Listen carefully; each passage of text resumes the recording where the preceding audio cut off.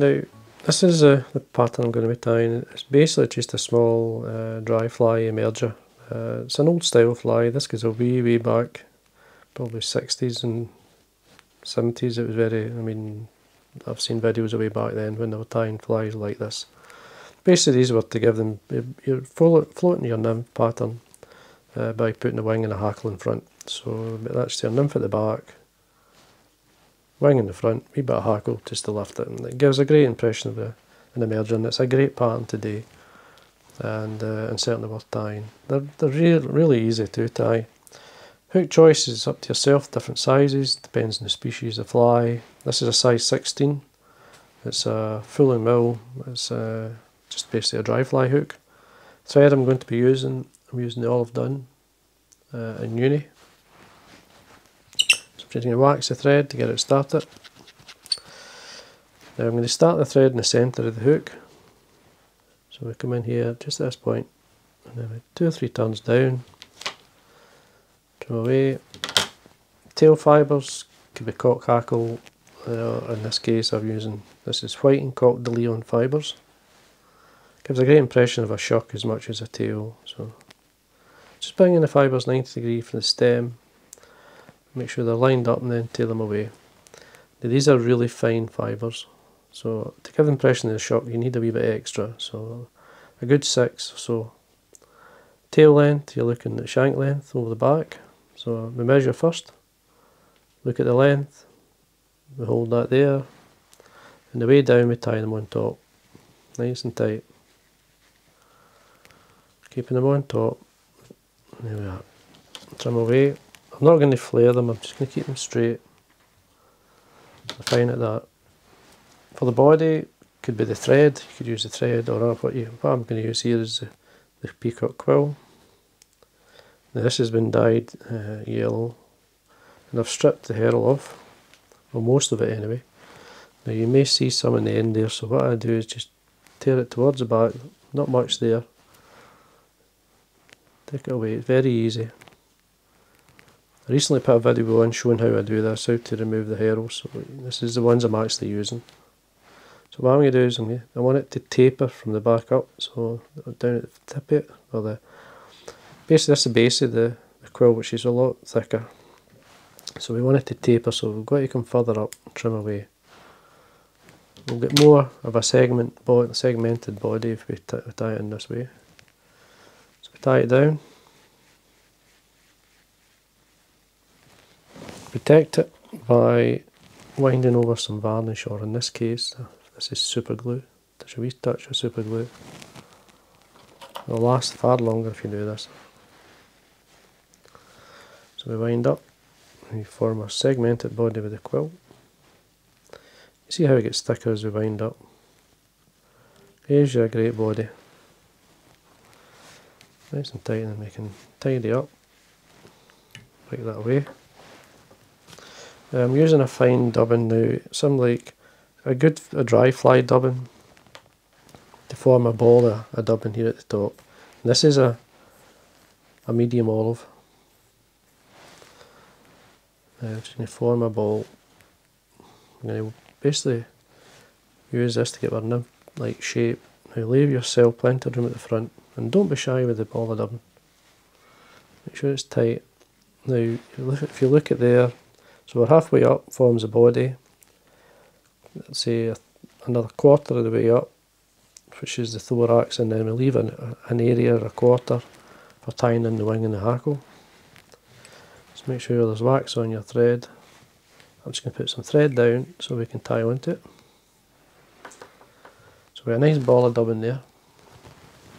Now the deer hair I'm using, this is a Compara done here. It's just basically a fine Compara done here. Quite dark, this piece.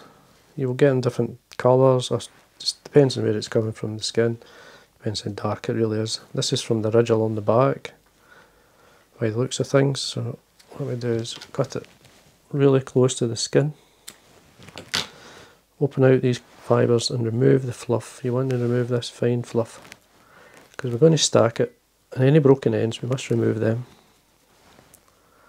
Now we get tips first into the stacker, so with the tips of the fibres, they go into the stacker, tap it on your desk. Have a look. You see the tips have all lined up. That's perfect. That's what you're looking for. Remove it from the stacker. Now, wing length, because it's an emerger, you can exaggerate because you want to extend the wing. Yeah, you want to be able to see it. I usually go by, say, the shank length and slightly less. It's up to yourself, whatever you feel happy with. Now I'm using the dubbing here is going to help flare it. So we pinch this loop on top, come in with 3 or 4 turns, just to see how things are sitting. Check the length. If you're happy with the length, that's fine. You see the dubbing at the back there, the remains of the deer hair at the back. Now we're not going to cut this right close.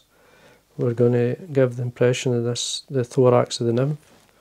So we want a straight cut at the back and the beginning of the length of the thorax, which is there. Now the hackle I'm going to be using, this one here, this is a medium dun.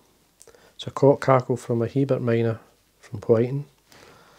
Now what I've done here is I've just taken away the fibres to reveal the stem. Now the front of the hackle, I like the hackle to lay back slightly because it is an emerger. So it doesn't matter, I mean it just sits better I feel. But it's up to yourself how you're going to tie this in. So it's the front of the hackle facing towards the eye. And what I do is, so with a bare stem, we can catch it underneath. 2 or 3 turns to make sure it's secure in the area where we've actually cut in the deer hair. Lift the deer hair. Now you will see the stem at the bottom there. Tie that in. Make sure you've got the thread down. So because I've done that, we've got to then bring your wing forward again. So we're going to encourage the hackle to lay back. So there's 1 turn. So set into the 2nd turn, lift your wing. Now you can put a turn in front if you wish, just to help lift the wing, and then catch it. So just basically catch in your hackle. Now depends on how thick the stem is. Times I'll fold this back just to hold it back, but sometimes with the genetic hackles the stems can be quite thick. So I'm going to make sure, I'm just going to tie it in, I'm not going to fold it back. I'm using a very fine pair of scissors here to trim away the hackle. Go straight in and wet finish. Nice and tight. Put your nail, I usually put my nail on the side of the hook and pull the thread, making sure it's tight. Trim away. And there we are. And don't worry if the wing sits forward, it is an emerger type fly. Now basically to get it to sit a wee bit flatter, now the wing and the hackle in it just now will float the fly really well. But if you want to basically to lay this, or get the fly to sit nice or on the surface, is to trim away the hackle if you want. Now I usually don't do that. I usually just bring these fibres up either side, and just use like your scissors to bring them up. If you feel there's 1 or 2 fibres that are going to get in the way, you can trim them away if you wish. But with this one you can see it's fine, it's plenty. So I'd rather have slightly overdress a dry fly or an emerger so that I can take hackle fibres off. I can mess about with it on the river if I feel it's just a wee bit heavy. You can't do that if it's obviously really fine. You've got to. I like to work with the fly like this, and you can see that's fine. And basically, as I say, that's your nymph at the back.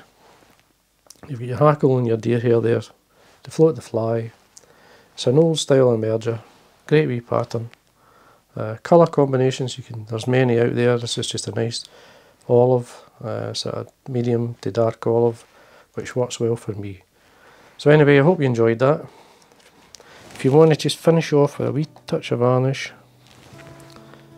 just use your dubbing needle, or in my case I just use the brush here, It's a very fine varnish I'm using, so make sure the eye's clean. You can use a piece of wire, or just like a piece of wire here, just to make sure the eye's clean, but I think it's okay. Just make sure the wire's clean. Yeah, that's fine.